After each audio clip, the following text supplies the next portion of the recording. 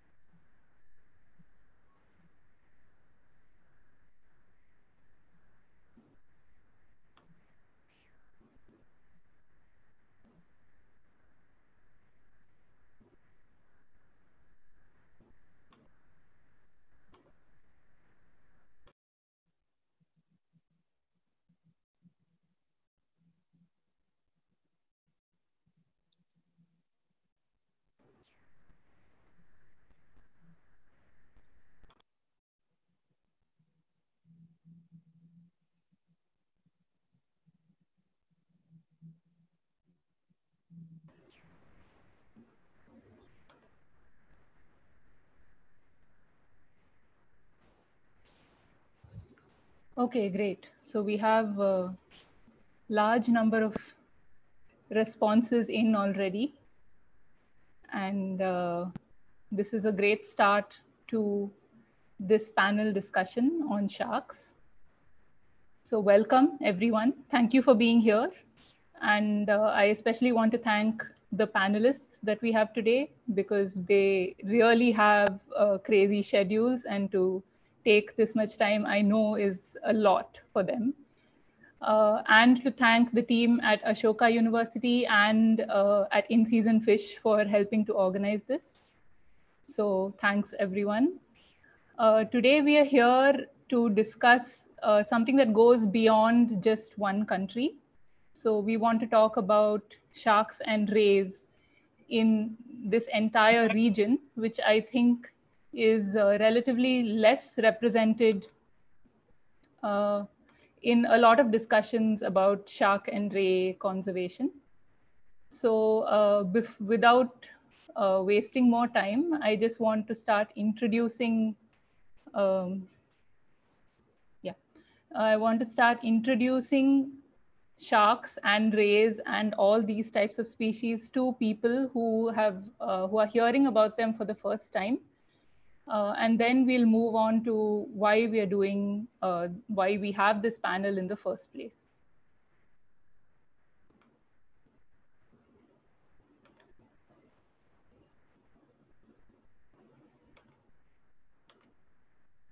Okay. So sharks are animals that typically look like this. Uh, Unfortunately, I have very rarely ever seen them like this. I typically see them dead.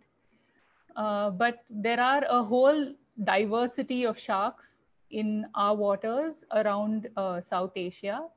And this diversity is captured by the fact that not all sharks look like this. There are many different types. As you said in the poll, not all sharks are carnivorous. We've recently discovered one in the world that is a vegetarian. And we have the world's largest fish, like the one that you see on the bottom left, which is the whale shark, the one on top, which is the blue shark, and the one on the bottom right, which is the bull shark. So these are some of the types of sharks that you may encounter anywhere in these waters. But beyond sharks, there are other species that are very close relatives, which are the rays. So when most people think of rays, they think of these large manta rays, but we have a whole bunch of other species that also form part of these groups. And these include things like the eagle ray, which is on the top left, the cow nose ray, which is on the top right, some whiptail ray, which is on the bottom, and many, many more. So we have a huge number of species and a huge diversity in this region. But today, beyond just sharks and rays, we will also be talking about other species. And these include the wedgefish and guitar fish, which seem to be sort of a cross between a shark and a ray because they are flattened, but at the same time, they still have the dorsal fins. And they live near the bottom of the ocean. And these are species that were so neglected that for the Divya, longest one time. second. Sorry, your slides aren't moving for anyone. Okay. Now, is it visible?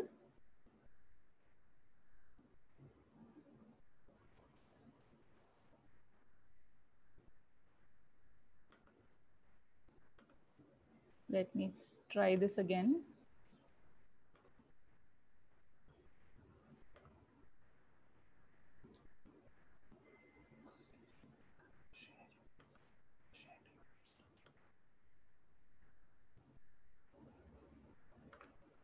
Okay, is this visible now? Yes, okay. Yeah, so these are all the rays that I was talking about. And then I moved on to guitar fish, which I hope you can see here, a wedge fish, which I hope you can see here, which is what I said was a cross between a shark and a ray.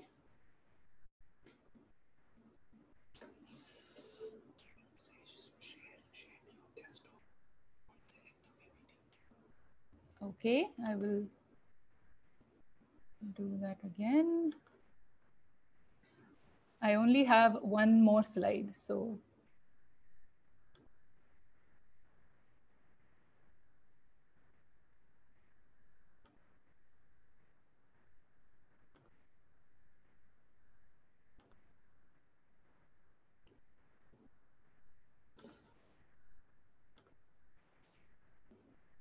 Sorry, this is the wedge fish. I hope you can see this now.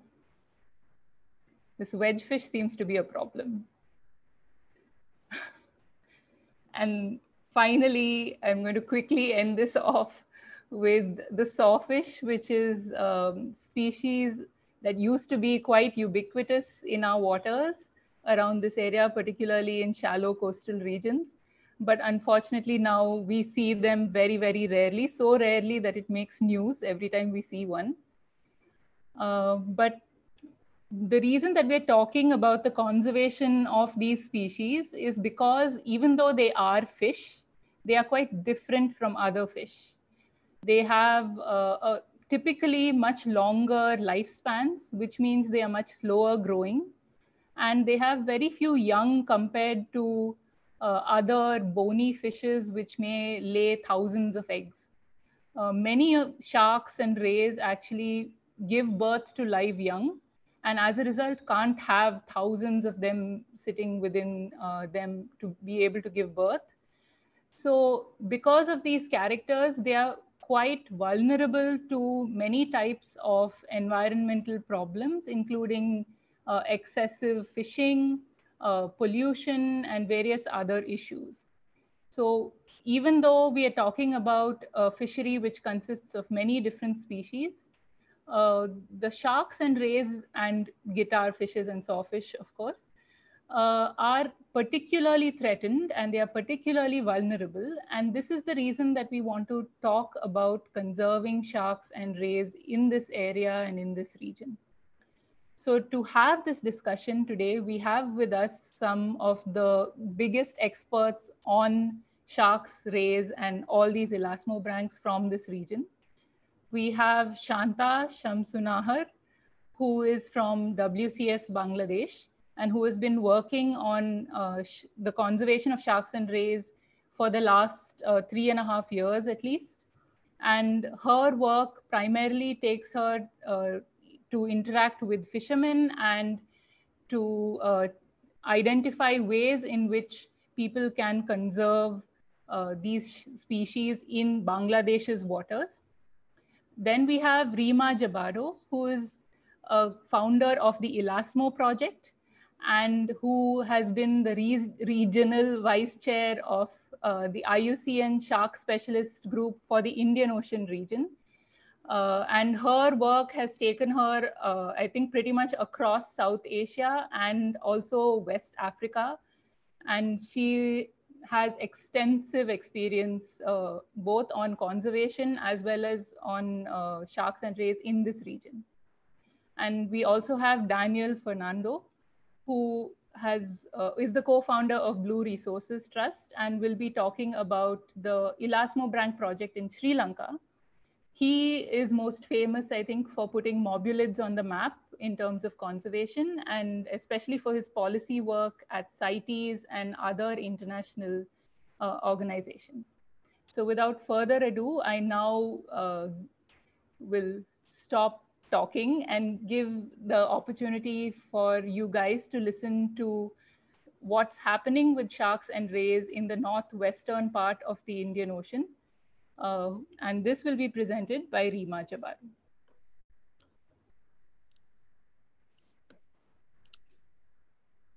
Thank you, Divya. Can everyone see my slide? Yeah, okay. Yes. Well, good afternoon, everyone. I hope you're all doing well and you're staying safe during these difficult times.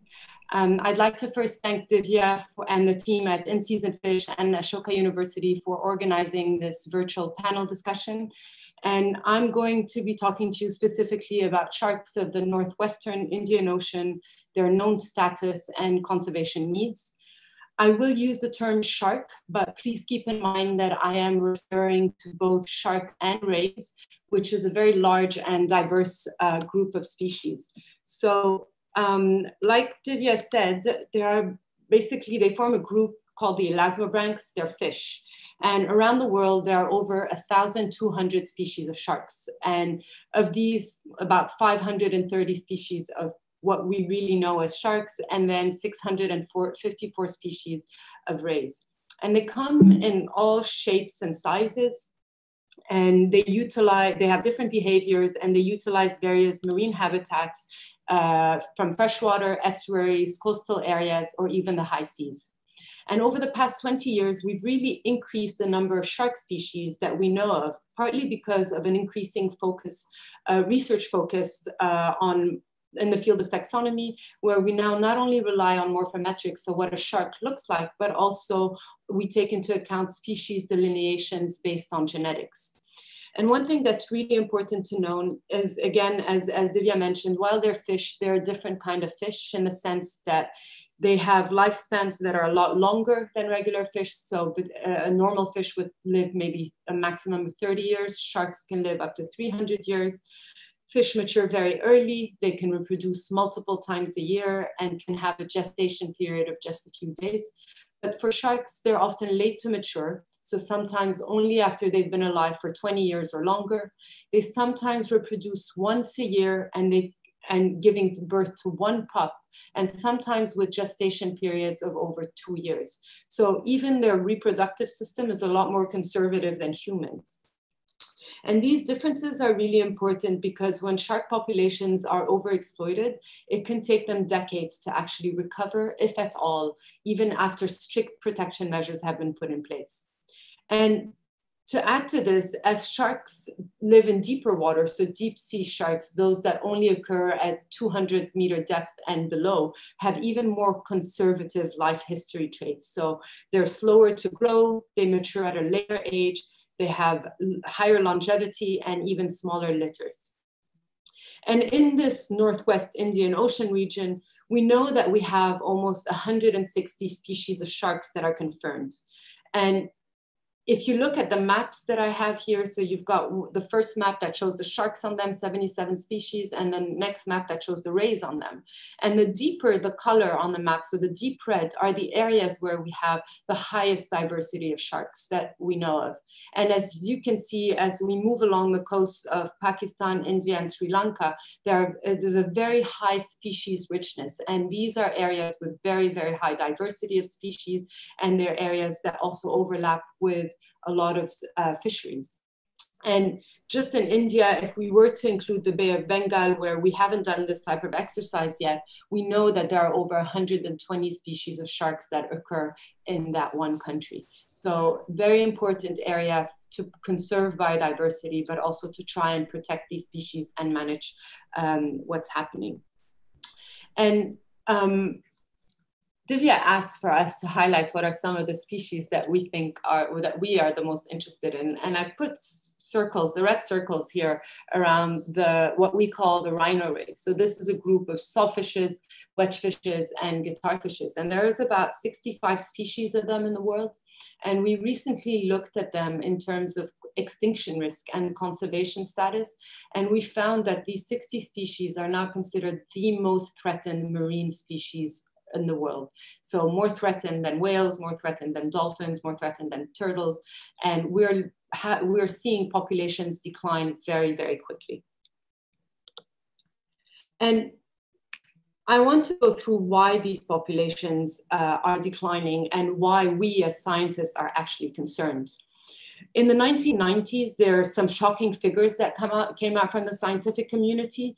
Some species had seen their populations decline by over 90%. Another study that looked at warehouses and the number of fins in the warehouses in Hong Kong showed that up to 73 million sharks were likely being killed every year for the fin trade. We have assessments that show that a quarter of the world's shark and ray species are threatened with extinction. That means that they're considered critically endangered, or vulnerable. That what's really driving this population decline is the international demand for their fins and for their meat, and that they're taken primarily as bycatch or are targeted in certain fisheries. And this is really important because the problem is that sharks are collateral damage. They are mostly threatened by fisheries. They're caught in all types of gears, from nets, so gill nets or trawlers, to long lines, in beach seines, and some species even in small, seemingly unharmful fishing traps. And they're caught in small-scale fisheries, so artisanal fisheries, but also in industrial fisheries and recreational fisheries.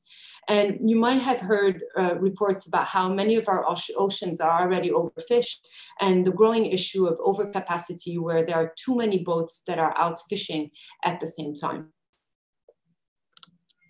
And I just wanted to show you some pictures that are taken at various sites by myself and some colleagues where we've worked at in the region. And this happens every single day, where thousands, hundreds of thousands of sharks are landed at one site or at different sites around the world. So imagine the scale of the exploitation and what's actually happening. And this map shows you some of the key countries that have reported large quantities of shark landings from 2007 to 2017. If you see here, the largest circle is Indonesia, and it has ranked as the first fishery for sharks for a very long time, followed by India, which is the second largest fishery in the world, Spain, and Taiwan. But if you look closer just at the Northwest Indian Ocean region, these waters are surrounded by some of the largest shark fisheries in the world. This means that even if we protect sharks in one country, because many sharks are migratory or they swim large distances and move across borders, they're likely to get caught in some gear. And as I mentioned, they're caught in various fisheries, and the key driver was for a very long time the value of their fins. And this illustration at the bottom here shows you some of the key fins that are in demand. So you've got the dorsal fin, the two pectoral fins, so one on each side of the body, and the lower part of the tail.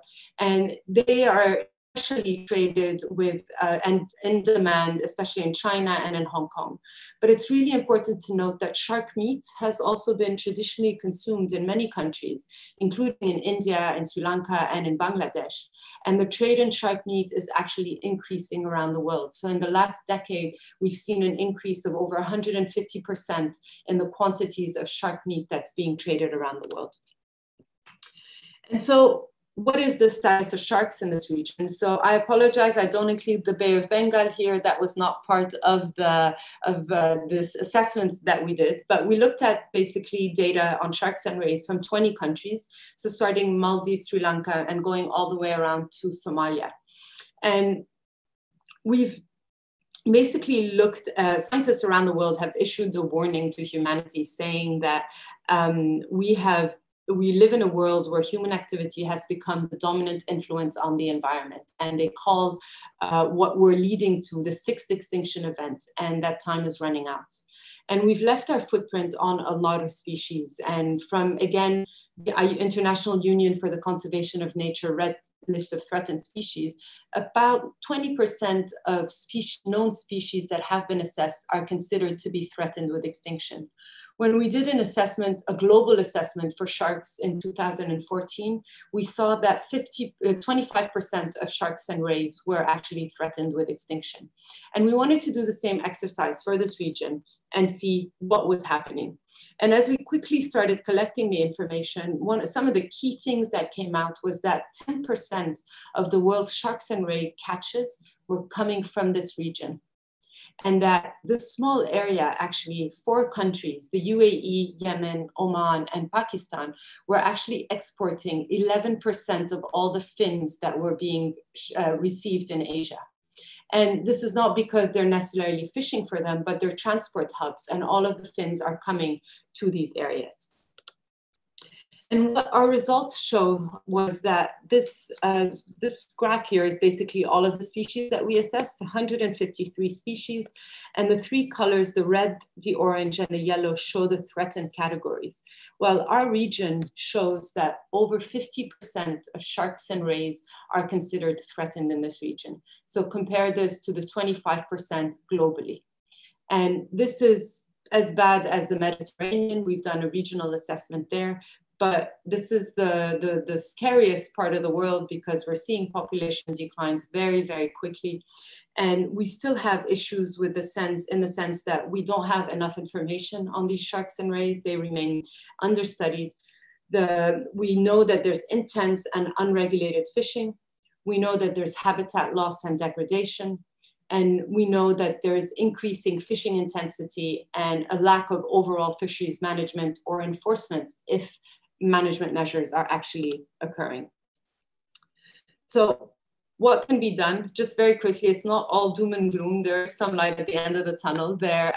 We have examples from other parts of the world where we have seen that small actions can make a difference. There are areas where they've set up marine protected areas or shark sanctuaries that have been very beneficial for reef populations, so shark and rays that utilize reef habitats. There have been a lot of campaigns, particularly in Asia, to try and reduce the demand for shark fins. And we have seen a change in behavior in many of the younger generation in particular that understand the concept of conservation. And there is increasing interest in dive tourism, and it's bringing in millions of dollars to different countries. And this is really pushing forward conservation. Other things that have been done are community-driven conservation that has been key through outreach and capacity building. We've seen individuals from the poorest communities that have become ambassadors and that support the protection of species, that help with or even lead data collection projects and work to find alternative livelihood solutions. There are other larger things, instruments, let's say, partly from the United Nations. One of them is the Convention on Migratory Species, the Sharks Memorandum of Understanding, or the Convention on International Trade in Endangered Species. I won't go into the details of these, but they're basically a legal framework where countries that are parties to them have certain obligations. With the Convention on Migratory Species, it might be the protection of certain species that are considered threatened.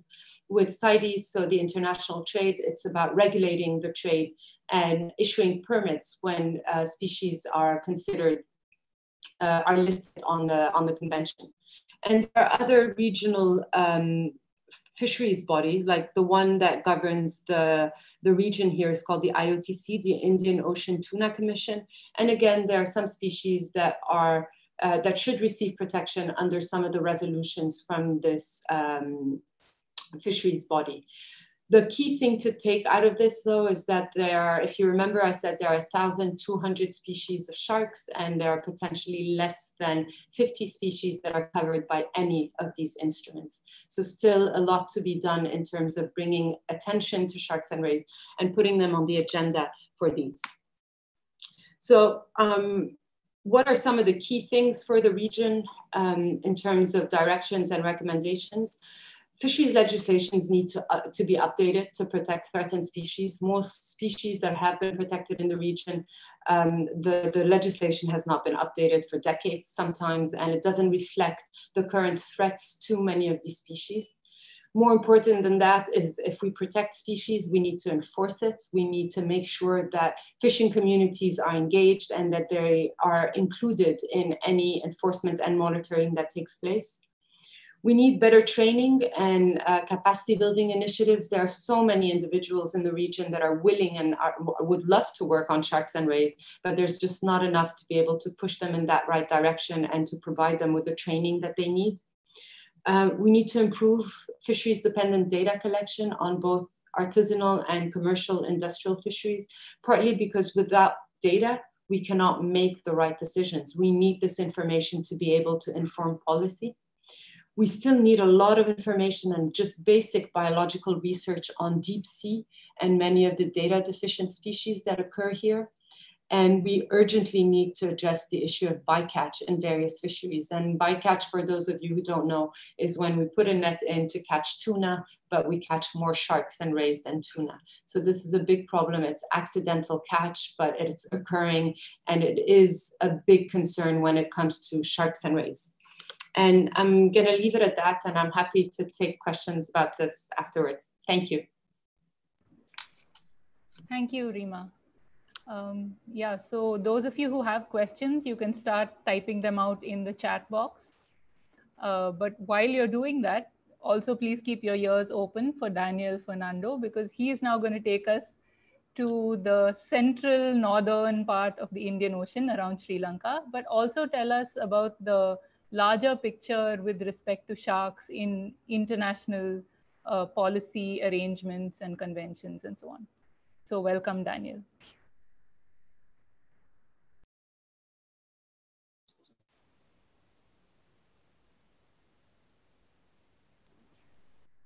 Daniel, you will have to unmute yourself. Okay. Yeah, hi. Thanks so much, Divya, and thanks so much for organizing this panel.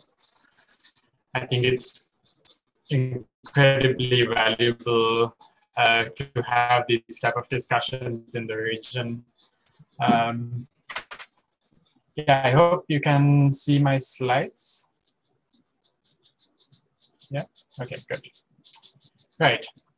So I'm going to talk a bit more from a Sri Lankan perspective. So touching on what Rima already spoke, sharks and rays are facing globally, and I'm going to bring this a bit more from a Sri Lankan perspective, and then talk about some of the work that we have done to overcome the challenges that we are facing and to try and basically reduce shark and ray mortality, because that's the issue that we have at the end of the day. It's too many sharks and rays that are getting killed across the world. And this is happening largely due to, well, demand from people all across the world for seafood. what we are having are both industrial fisheries and artisanal fisheries that have constantly expanded, probably since the 1950s, to supply the demand for fish.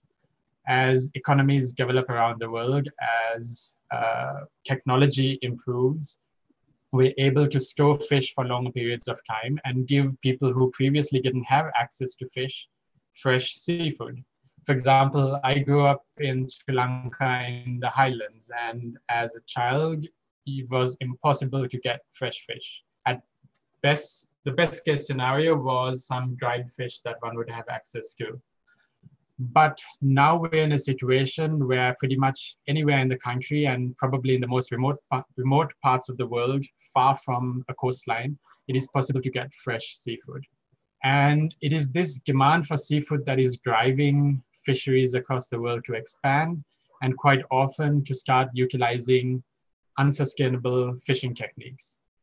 Because at the end of the day, we don't just want to consume seafood, we want to consume cheap seafood that is easily available. We want to go to any supermarket and buy a can of tuna off the shelf. And in order to get seafood at such large quantities at such a low cost, fisheries have adapted and started using all sorts of techniques. So like Rima mentioned, gill nets, or these large nets that are stretching across the oceans are quite common now. And they don't just catch the species that fishers are most interested in. So a lot of fishermen, especially in Sri Lanka, go out predominantly to focus on catching tuna. But what they end up doing is catching a lot of other species at the same time. Sharks and rays, but also other species like turtles and all sorts of cetaceans. And this bycatch in countries like Sri Lanka is not discarded at sea. So it is brought back to shore and something is done with it.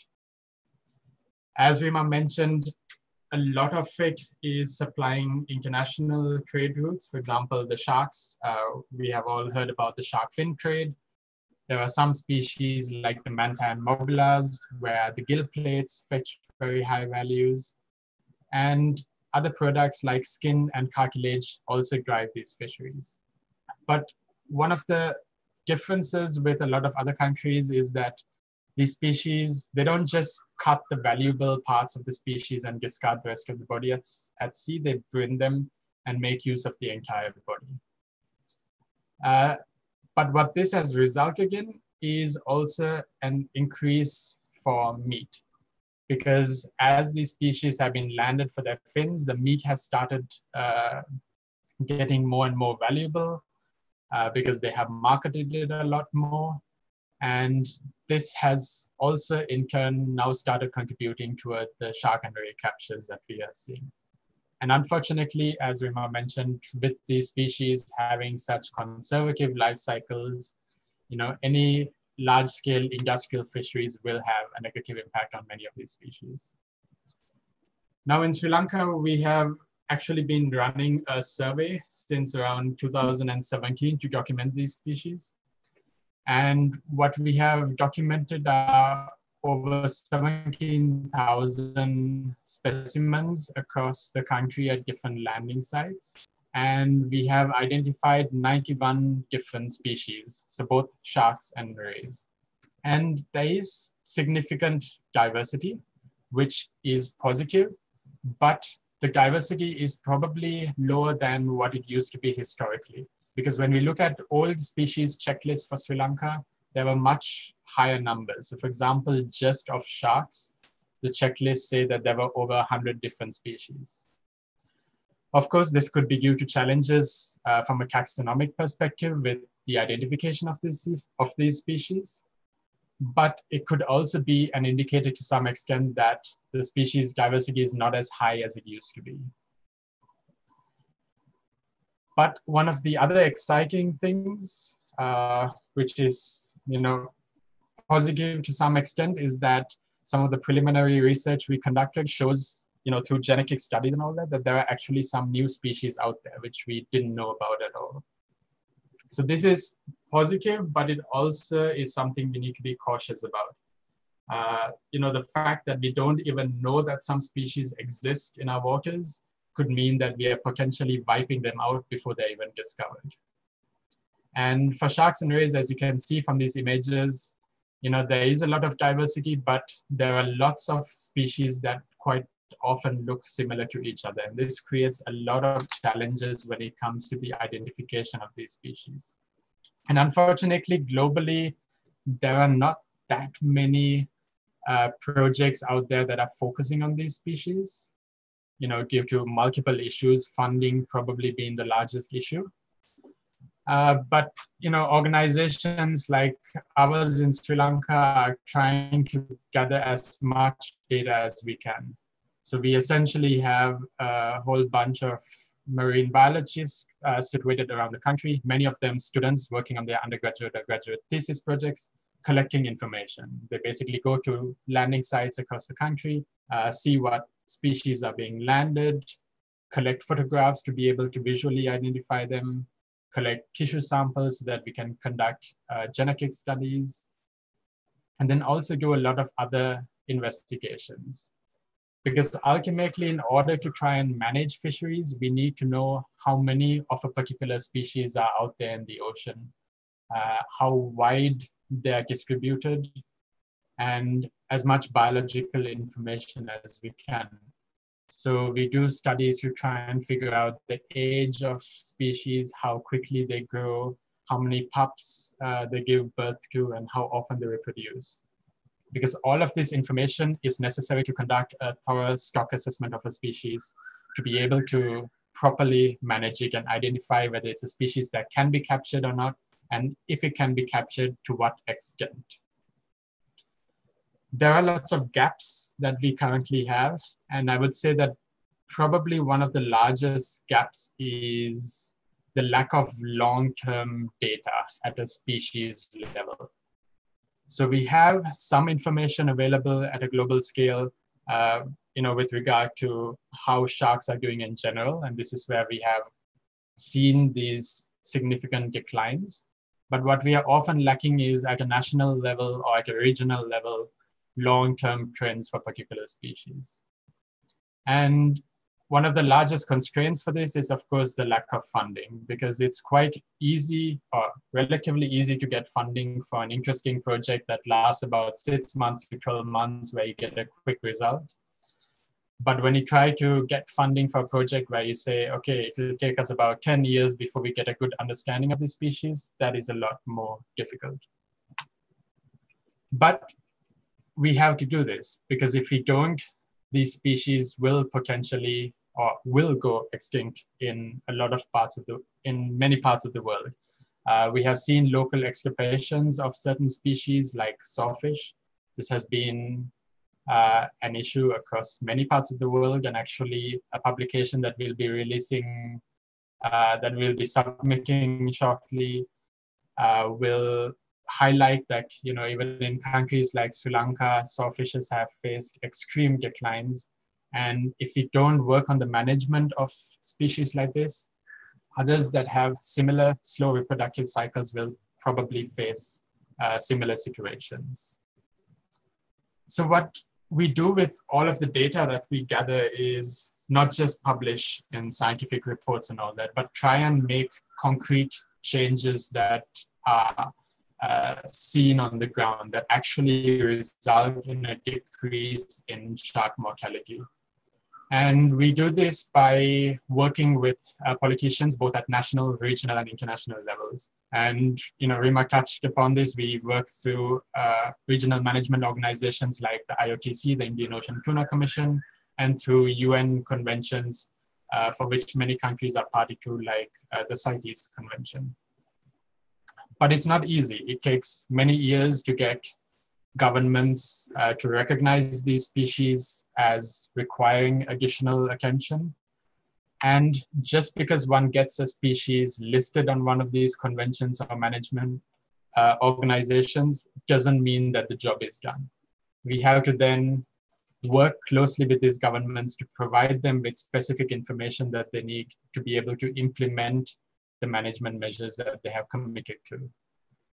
So this comes in many forms, for example, developing identification guides for species, or for example, for the products that are being traded, like the shark fins across international borders.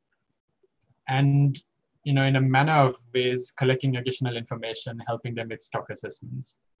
But all of this has to be realistic, has to be financially feasible, and it should be adaptable to change over time. Because these species, their populations are decreasing, some might be increasing, and we have to adapt our management to suit those as we proceed. And what I would like to say that at the end is we all have a role to play. We all are responsible to some extent, because if we are consuming seafood, we have to make a decision to try and choose a sustainable species, but not just a species that is sustainable, but one that is captured through a sustainable technique as well. And this can vary from country to country, region to region. And for this, we have to continue collecting a lot more data and working closely with governments to ensure that there is management in place. Because ultimately, I believe that we are looking largely at two scenarios. Either we keep fishing at the rate that we are and accept the fact that many species will go extinct, and as a result, fishers will lose livelihoods across the world. Or we take the very difficult decision to look at cutting back on fisheries, switching and transitioning to more sustainable techniques, reducing the number that we catch, but also focus on marketing more sustainable fish and not marketing threatened species. It's not a scenario that everybody will benefit out of. There will definitely be losses to livelihoods and all that. But unfortunately, these are the difficult decisions that have to be taken at this point in time, because we have come to such a stage where these species have declined so far that we cannot just take simple decisions. We have to take very difficult decisions to ensure that both the species survive and the fisher livelihoods can sustainably carry on as well. And with that, I will end my presentation. Thank you. Thank you, Daniel. It seems like there are a lot of similar themes in terms of the threats and the potential conservation measures that are coming up. And it certainly seems like a multi-layered approach is necessary. People working at the international level and at regional levels and also at national levels. So now I invite Shanta to tell us a little more about what's happening at the national level in her country, but also to specifically talk about her work involving fishing communities and how an approach at that sort of smaller scale is actually playing out. So thank you, Shanta, and you can start your presentation. Thank you, Divya. Thank you for inviting me, and good afternoon, everyone. Let me know if you can see my screen, and I will move on from here. So I will, because Rima and Daniel has gave such informative presentation, I will start right on like what we have in Bangladesh and what we are doing to conserve them and how we are doing that. So first of all, I would like to say about the amazing diversity of sharks and rays we have in our coastal water. And more than 100 species of sharks and rays have been confirmed from our waters that include rare sawfish and river sharks.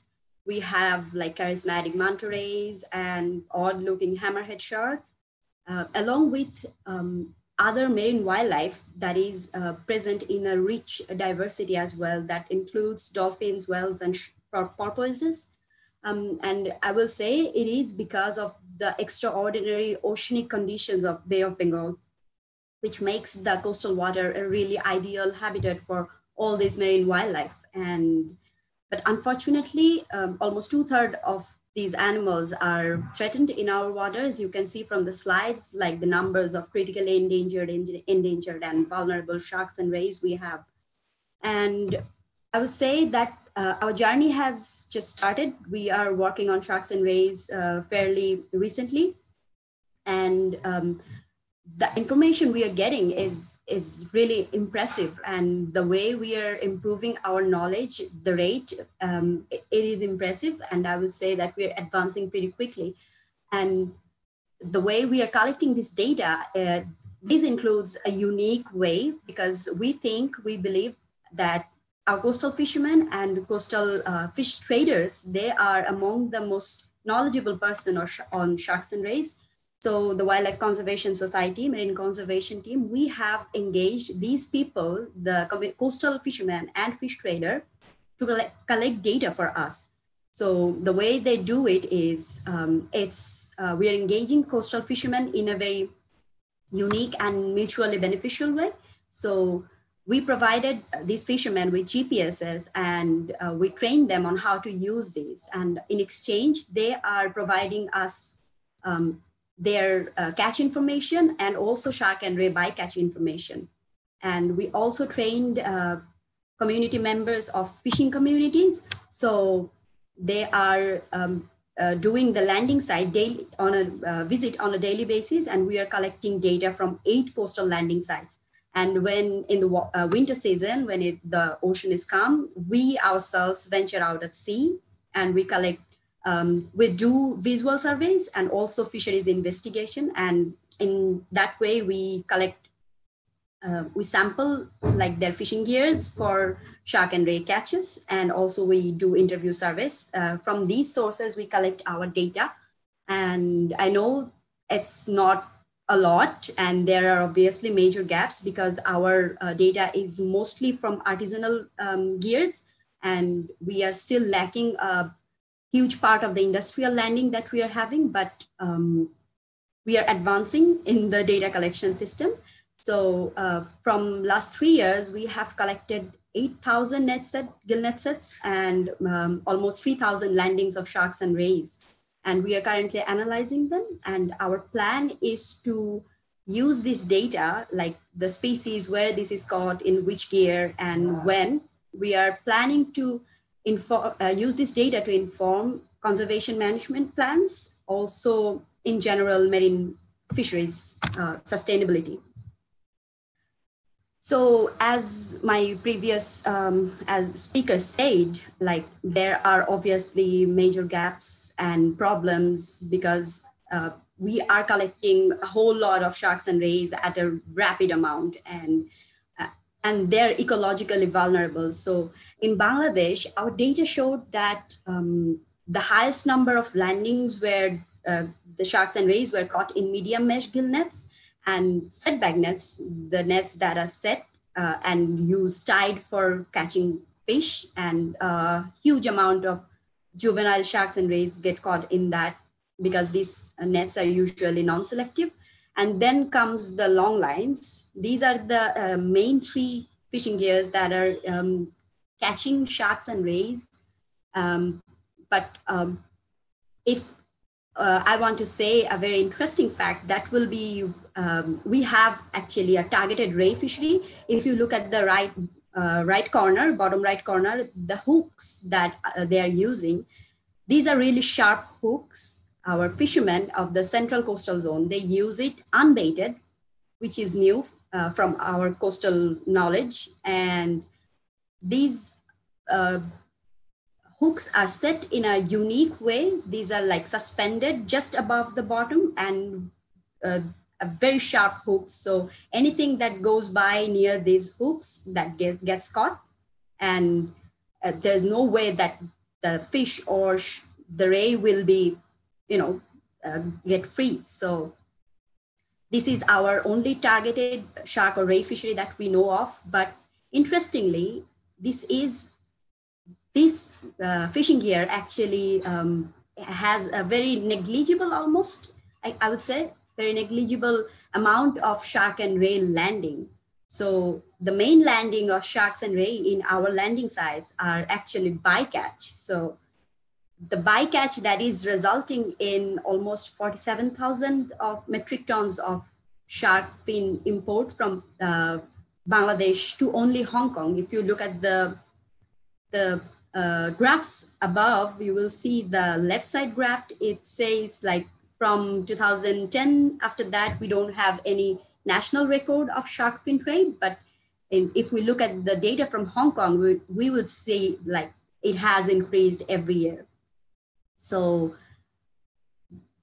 although we are saying this is bycatch, this is actually resulting in a very unsustainable fishing method. So it is high time that we stop overlooking sharks and rays as bycatch, and we acknowledge their role in the ocean as for their ecological values. I would like to discuss about two shark and ray groups that are very interesting from our dataset. One is the sawfish. As Divya, you said, like sawfish are really, really rare now. And we, if there is a landing, it becomes a news. So we have actually confirmed two species of sawfish from Bangladesh. One is Anthropocene and then the large-tooth sawfish. And large-tooth sawfish is actually the most common. From December 2016 to January 2019, we have actually recorded 9 landing of large-tooth sawfish, which is quite a lot for a species that is that much rare. So our assumption is that Bangladesh still has a viable, I would say, it still has a remaining population. And if we do take steps to protect these animals, it is possible that these animals will survive in the Bay of Bengal region. I wanted to talk about sawfish because it has a different kind of market chain in Bangladesh. It is sold at a really, really high value. And the reason behind it, because the community people, they think that it cures cancer. So obviously it is very valuable among them. But more interestingly, we have heard from many formal and informal consultations that this meat are actually sometimes pre-ordered from Calcutta in India. So that opens up a really, different type of market chain other than shark fin, because it is the shark meat, ray meat. So yeah, so sawfish is one of our focal species. We are working on finding out like which is the priority site and habitat for this species. Where do we can find this species really? And we are also having a focused educational outreach exhibition for community to inform that, about their conservation needs and how they do not cure cancer, obviously. And then I would like to speak a little bit about the hammerhead sharks, because in the recent IUCN global assessment, most of the species are proved to be at the ultimate risk of extinction. In Bangladesh, we have 4 different types of species, among which scalloped and great hammerhead are critically endangered. But unfortunately, from our landings, we have seen that hammerheads are the second highest landing in the coastal landing sites. That is, of course, worrisome. We have seen different life stages of this species in our coastal landing sites, from pups to gravid females. That also indicate that this is the coastal water of Bangladesh is maybe a preferred or suitable habitat for this species. Also, the shallower water, they are using it as a nursery ground. So we are collecting, we are using our georeference data from previous I told you about. We are using that data to identify habitat suitability models so that we know where these species can be found, and we can inform science-based management requirement for this species. So what we are doing to protect these animals, the government of Bangladesh is really concerned about protecting these threatened sharks and rays. Our forest department has co-sponsored to improve the trade regulation of the species, and co-sponsored many in the last COP, we have co-sponsored guitarfish and wedgefish and mako shark in the CITES convention. We're also working to improve the special protection. So 2 marine protected areas have been declared till now, and one is under the consideration of being declared. We're also working on advancing our technological support. We are using smart technology to prevent illegal fishing, and that can be reported, and we can, definitely ensure proper management. But we also believe that no law can ensure, ultimate protection as long as the community or the people who are engaged in these fisheries are not aware. So our next step is to work directly with community. We are doing community exhibitions at the coastal areas. Our traveling exhibition that includes life-size models. We have informative panels so that the community can see and learn about what is happening and why they're threatened. Recently, we have launched a radio program. That radio program was in collaboration with 6 radio stations. They have reached almost 1 million of listeners, and they told, we have engaged like government officials who talked about the rules regarding threatened sharks and rays. We have included doctors who debunked the local myths of medicinal values. We have included marine biologists who talked about the ecology of sharks and rays. And so that's what we are doing in the community. And I would like to say that also, although there are so many, major gaps, as I said before, but things are improving. And I would like to end with a line that I often say to the children of fishing villages, that these animals are here before the dinosaurs, and we cannot just let them disappear right now. Thank you. Thank you so much, Shanta. I can see so many parallels between the kinds of things that you are saying and what we face in India. And I'm sure what we face in this region as a whole, with respect to the non-selective fishing gear being one of the major issues, and it's not so much selective fishing and so on. But right now we are being flooded with questions both on Zoom as well as on YouTube, where this panel is being streamed live. And so I think without any further delay, we'll just get into the questions. I think one of the first questions that people were wondering about is why do we need to protect sharks or rays or any of these species in the first place? I mean, they understand that these species are in decline, but what is their role in the marine environment? And why are we so concerned about them declining in the first place? I think if Shanta, you want to go ahead since you were the last speaker, and then we can hear from the others. Sure, I'm sorry, it's really hot in here, so I was sweating. So the reason behind why we need to conserve these animals, because think about a tiger. What's the role of a tiger in the forest? It keeps the environment in a harmony so that there is not much of a deer, and the natural food chain is not breaking. So being the top predator in the environment, sharks and rays are doing the same. So if we do not conserve sharks and rays in their own environment, the environment will collapse. And I know that we are relying much on, the fisheries and marine fisheries for the growth of our national economy. But if there's no sharks and rays, there will be no fish. So ultimately it will hamper everything that is there. So that's why we need to conserve sharks and rays. Does anyone want to add? I have a different version of this. I would like to give you scientific evidence that says that if we remove sharks and rays from the marine environment as top predators, the food chain would collapse.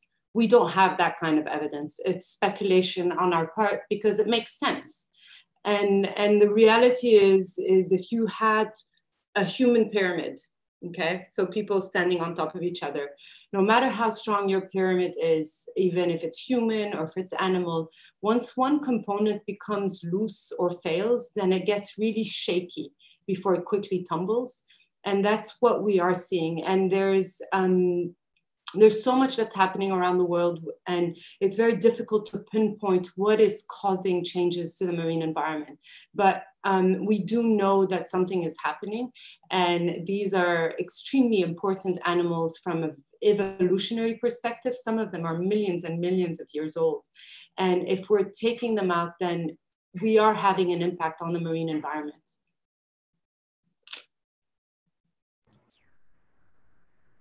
Daniel, do you have anything to add? Yeah, no, I think that pretty much covered it. I mean, at the end of the day, we want a healthy marine environment with high species diversity. And, you know, I mean, these are also species that benefit fishers across the world. So we need to be considering the economic incentives as well. I mean, not just economic, but also the fact that there are fishers who probably rely on these species from a subsistence perspective. So yeah, they have multiple roles to play. Great, thank you. Our next set of questions, there was one by Dilini from Sri Lanka and also others from India and so on, involved asking how people can be involved in shark conservation, and also how a student or a amateur researcher could get into the field. And maybe you could also share some stories of how you got into the field. But yeah, I just wanted to say that since there's no India representation here right now, if you are interested in working in India, please do get in touch. But otherwise, if you're interested in working in other parts of this region, I think this panelists would be better placed to tell you about that. So why don't we hear from Daniel first and then go to the others? Yeah, so to address the first, the second part of your question, which is, you know, how you can get involved yourself directly. And I mean, like Divya mentioned, you know, reach out to people. There are many organizations who are already doing work, and what they are lacking quite often is sufficient personnel. So people interested who can spend time to go out into the field and collect data. What one has to realize is that this is not something one can just do over a weekend or over 1 or 2 weeks. If you're truly passionate to learn about this species and get involved, you have to commit some serious time. For example, with the work that we do, it takes about a month to train somebody up to get them used to collecting data and identifying some of these species. So it is quite a big investment, but you know, marine biology and studying species like sharks and rays is something that you have to be passionate about, because if you are, you will find your path, and you know, you will always find people who are happy to work with you, happy to help, happy to guide you along the path. So do reach out and just send emails and speak to organizations whenever you can. And to address the first part of your question where you ask what the general public can do, well, it goes to some extent to what we all consume. You know, try and make a conscious decision with what you're purchasing. You know, something even as simple as, you know, when you go to a restaurant and they have seafood on the menu, ask them where it was caught from and how it was caught.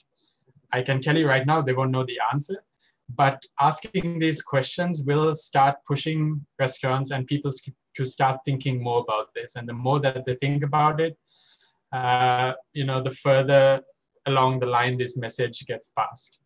So, you know, that goes hand in hand with, of course, raising awareness and spreading the message about the issues that these species are facing. But at the end of the day, we also have to work from a higher level, work with policy officials, work with governments. And as an individual, we can always, write letters to the government, ask them what they're doing about these species. And when we have big decisions, like, we had elections in Sri Lanka just last week, try and find out what the candidates are thinking about from a marine perspective. Do they have an environment? Do they have an opinion on environment in general? Do they know that a marine world exists? And yeah, just ask as many questions as possible and try and make as many conscious decisions as you can when it comes to seafood. Shanta, do you want to add? Yeah, I would like to say, as Daniel said most of it, but in Bangladesh, I know that if you want to work, because WCS is engaging citizen scientists, although they're mostly from fishing community, but if you are really interested, if, with proper training, if someone wants, we can engage them as citizen scientists. And of course, as Daniel said, make, conscious decisions about seafood and in general, about ocean animals. Yeah, that's it. Rima? I agree with the first part with Daniel, that each of us can make a difference. It's baby steps, but you start with small things, and you'd be surprised at how much it sparks conversations and how much it actually leads to change. So I encourage all of you to talk about issues that you're interested in with your family, with your friends, and it will lead to change eventually. I've seen it all around me, and it's always really nice to see how much one conversation on sharks and rays can lead to so many changes. From the second part, I started off not working on sharks and rays. I have a background in political science. I was just interested in this field, and I started volunteering.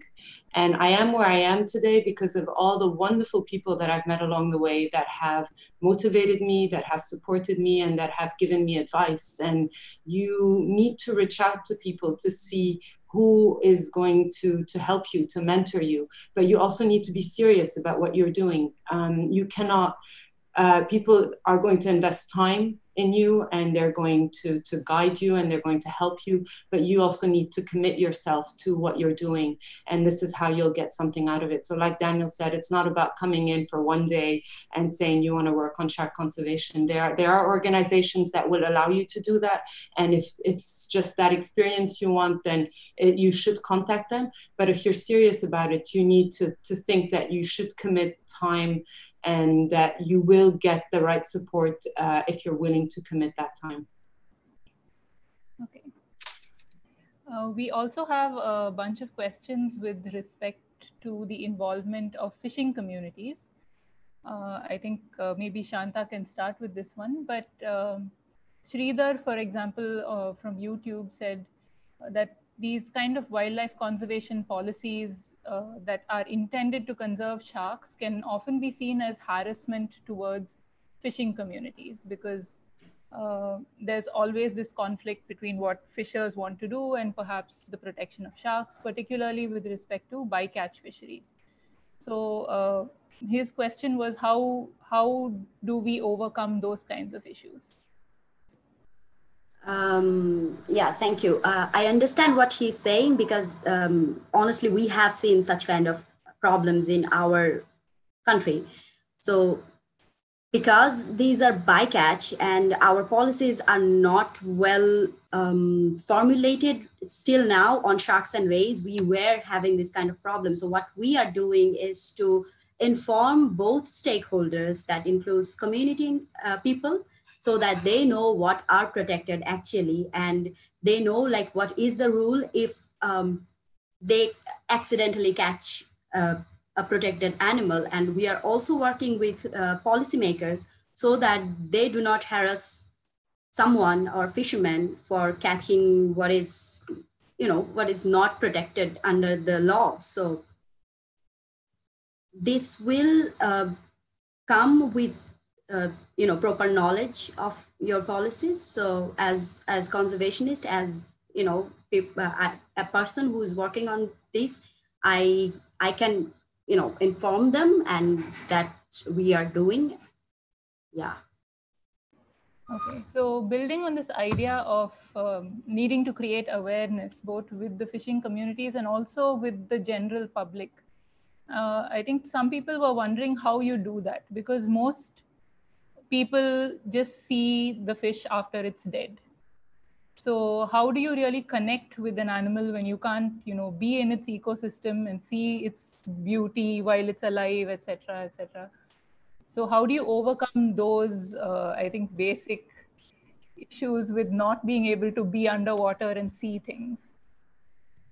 That's a good question. So what we are doing in from our program is that, as I mentioned, in our traveling exhibitions, we have life-size models, and we do have panels that has the information about this. So if they want to know, like, how does it look, and they don't have to go underwater, and we don't want any dead animals. So we are informing people, and also there are so many tools like for informing look-alike animals, and so that they know like which one species is protected. So I will say there are tools for using to inform what species are protected, and we are also developing those tools for easy communication.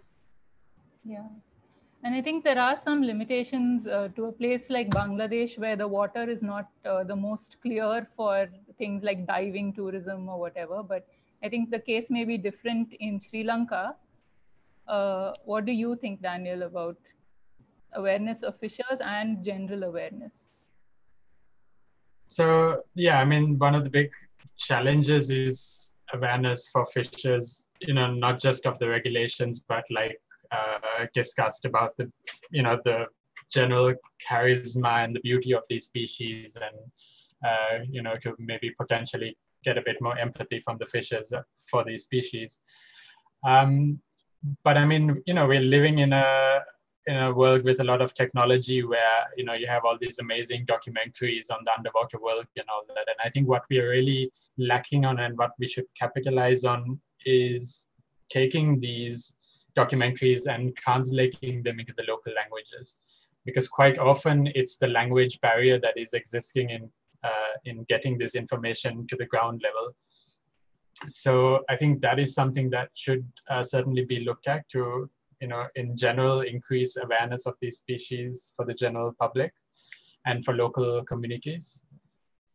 Sorry, what was the second part of the question again? Awareness for the general public, I think that's it.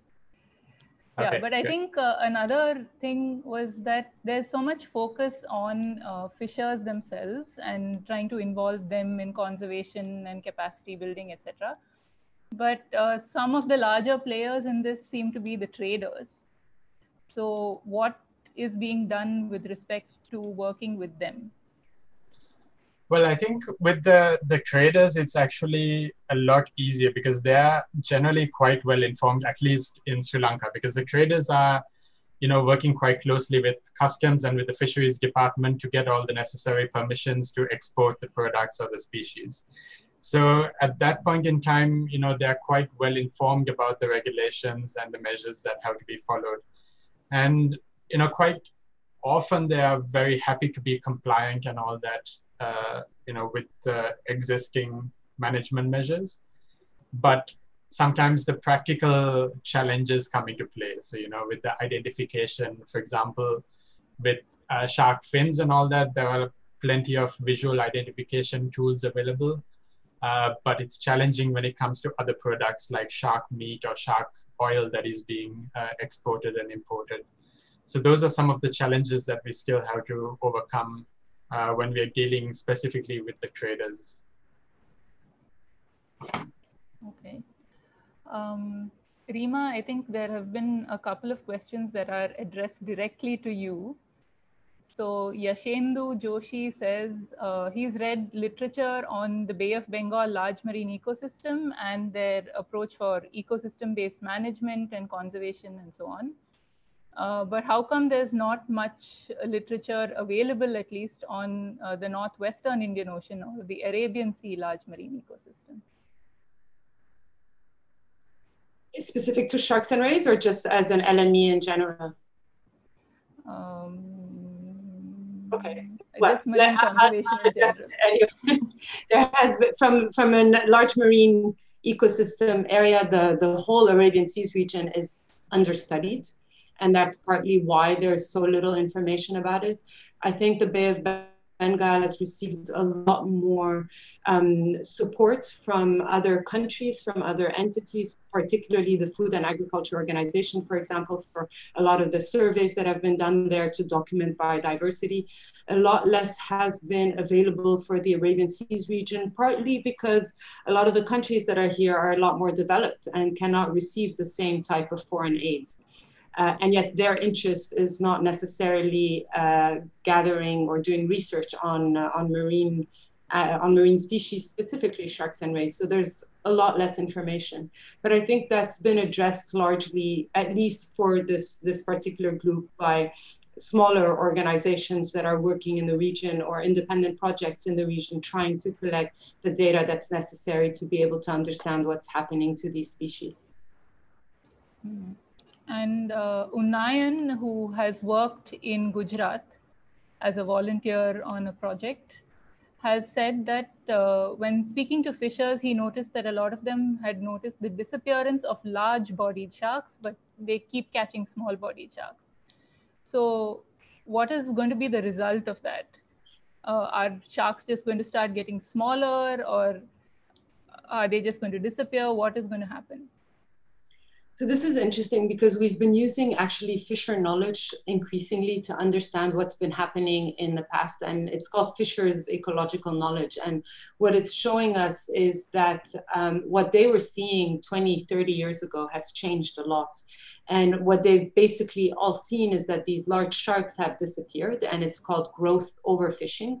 So we've removed all the big animals, and we're going to start seeing a lot less of these species until they disappear, because unless we leave them to grow to a size where they are mature and they can reproduce, that species will no longer be viable. So we're going to start losing species, and the smaller, more reproductive species will be the ones that will take over some of the markets. And you will have seen this already in Gujarat with the Scoliodon laticaudus, oh, I'm terrible with common names, sorry. Spade nose. Thank you. The spade nose shark, the spade nose shark, or the milk shark, will have overtaken some of the markets in terms of quantities. And we're seeing this across a lot of countries where 10, 15 years ago, we used to go to a fish market and we used to see 20 different species, all in equal quantities with a lot of large sharks. We're noticing now that in areas that are overfished, we're seeing maybe 5, 6, 7 species that dominate these landings, and they're all small sharks that are able to reproduce very quickly. So it's, for me, it's a scary sign, because it means that we're going to be losing whatever is left of those large sharks very, very quickly, and something needs to be done. There was also some questions about gangetic sharks, and I think, Rima, it would be interesting for you to talk about the gangetic shark paper that you have, because the questions were largely oriented towards what the status is in Bangladesh, because that's where they're assumed to be most. But I think you can start by talking about your work, and then we'll move over to Shanta. Well, it was really our work, Divya, that you were involved in that project. But it wasn't actually me that found the shark. It was one of the volunteers on the project, Evan Nazareth, and he was doing routine monitoring at Sassoon Dock in Bombay, and came across the shark that he hadn't seen before and took a few pictures of it. And once we started looking at it, we realized that it was actually a Ganges shark, which had not been seen in decades in this area. It has been seen more frequently in Bangladesh, so there are definitely more sightings of it. there's still some taxonomic confusion as to what species is actually occurring in these waters. So we think it's a Ganges shark, but there needs to be a little more work that's done on the taxonomy. Now, there are sharks that we think are very rare initially, which makes them more prone to overexploitation if they're fished out. Bangladesh might be one of those strongholds that's still there. And so it would be really important to try and understand where these fishermen are catching them, if there's a specific area, and what's really happening there. Because if it is one of the strongholds for these really rare animals, it would be very important to protect that area and try and conserve these species. Yeah, and Shanta, just before I come over to you, I think talking about strongholds for species, it's like you were saying, it's a stronghold also for the sawfish. And I think if you could address how these two really rare and really important species are being conserved and what you can do and what you are doing, I think that would be great. Yeah, so as I mentioned earlier, that sawfish and Ganges shark both are really, really rare. But sawfish we still see, unfortunately, after they're dead. So we are right now trying to find out what is actually the most suitable area for these animals. So as Rima said, like we are trying to use fishers' knowledge, like in the eastern part, most of the fishermen said like they have never seen a sawfish before, and this is the first time. When we show the picture, they said this is the first time they are seeing it, and they have heard from their fathers or grandfathers that there were a fish like that. But in the southwestern part, they are mostly saying yes, we have seen it like 15 years ago. So we are assuming that this area, like adjacent to Sundarbans, this is mainly a priority habitat. This could be. So we are trying to strengthen this knowledge, and we are trying to develop habitat suitability model, and so that we know like exactly where we should focus on to improve our conservation efforts for conserving sawfish, because we honestly believe that if we can protect sawfish in this area, there will be sawfish, at least remaining in the Bay of Bengal. And it's same for the Ganges shark, because it is so rare and we have just came across only 2 or 3 records. This is like, we are still understanding what's happening. There was a recent genetic study which proved that it was indeed a Ganges shark. It was done by Alifa Hawk. She is doing genetic work. So we are planning to collaborate, and we are also planning to work with fishers so that we can do the same for Ganges shark as well. So we have just started our work on both of these animals, and we are hoping that it will be advanced pretty soon. Great. So unfortunately, it looks like we are reaching close to the end. So I'll have to quickly condense a lot of people's questions into one sort of overarching question. So there are people like Ima and Ditya and a bunch of other people who picked up on the fact that most of the fisheries in this region that seem to threaten sharks are non-selective. And so we are talking about trying to conserve particular species even though they're being caught in non-selective gears. So what can be done at international or national or regional levels to deal with this? Daniel, since you work a lot at international levels, maybe you can start with that and then we can go to others. Thank you. Yeah, so I mean, at an international level, we are of course working through conventions that deal primarily with the trade of species. So that can have an impact, but that relies a lot more on it getting translated down onto the ground. And I think, as pointed out by many of the participants here, the biggest issue that we are facing is that these are bycatch. So we have to sometimes look at different ways at managing this. Simply adding a species to a protected list and ensuring that they get released may not be the solution for all the species. It is definitely required for some of the most endangered and threatened species, because it gives them some chance of survival. But we also have to carry out a lot more research to identify what proportion are actually surviving once you release them. But I think alternative methods, for example, simply limiting the number of vessels. In Sri Lanka, we already have over 50,000 fishing vessels, and unfortunately, there is no cap on the number of vessels. So theoretically, I could go today and register another 1,000 vessels, and it's not an issue. So we should be looking at capping the number of vessels across the region. We should be looking at marine protected areas. So these have proven to be successful for sharks and rays. Not just small areas, but also larger areas, and ideally looking at transboundary MPAs. That's something that hasn't been done much, but I think, with the habitats that we are looking at across our region, there are many opportunities. I mean, just between Sri Lanka and India, between India and Bangladesh, there are all these critical habitats that are right on the border. And then another method could simply be looking at, for example, time closures. And I know that both India and Bangladesh have some sort of time closures in place during the monsoon season, where in certain states, fishers are not allowed to go out. I think that is a good mechanism. It, of course, requires a bit of modification and improved implementation. But I think that is an opportunity that countries across the region should be looking at in further detail. Yeah, and that's it. Rima, any closing remarks in this issue? I agree with everything that Daniel has said. I think those are all really good measures in terms of bycatch mitigation in a way, indirectly, but there are also direct ways. India is one of the largest, if not the largest shrimp exporter in the world. You have the largest trawling fleet in the world.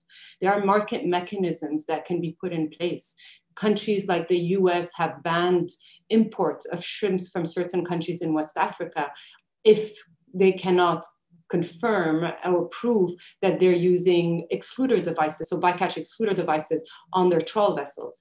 And if there are studies that have shown that there's actually benefits of putting these excluder devices on trawlers in terms of higher catches for the fishermen and reduction of bycatch. And I think if you start working with the industry to try and say, well, you're going to get more people that are going to be importing your shrimps, you're going to get less animals that you actually don't need or want on your vessels, and more better quality shrimp, that in itself can be an incentive for fishermen and vessel owners to start working on improving what they're doing when they're using these trawlers.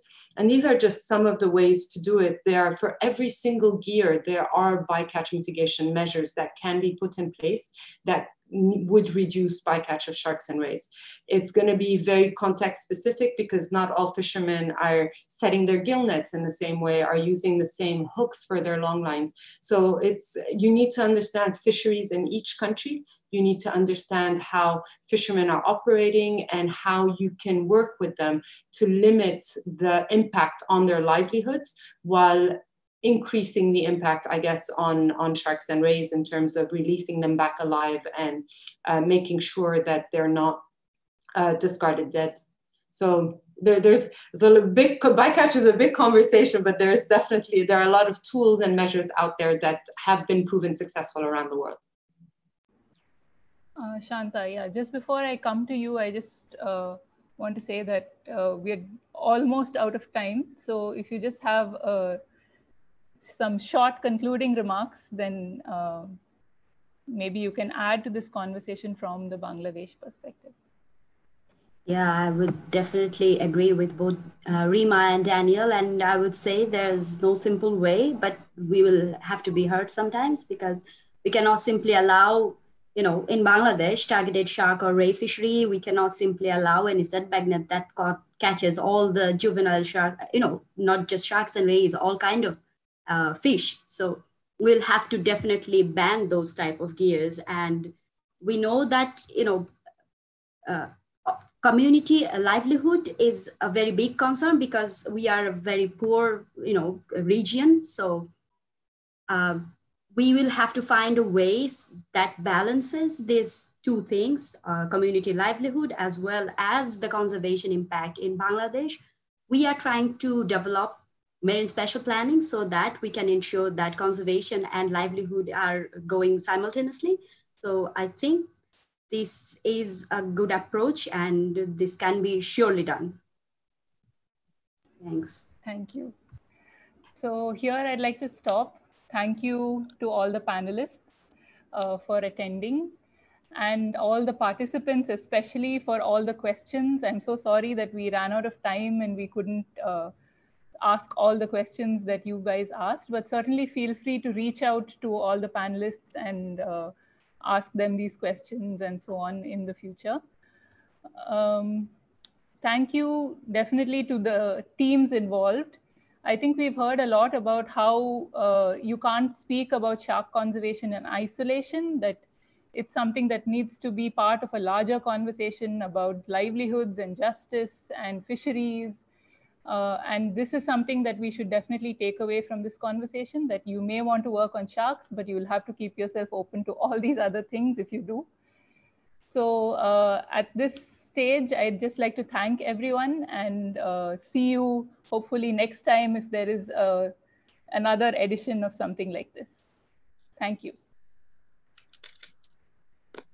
Thank you, Divya, and thanks everyone for participating.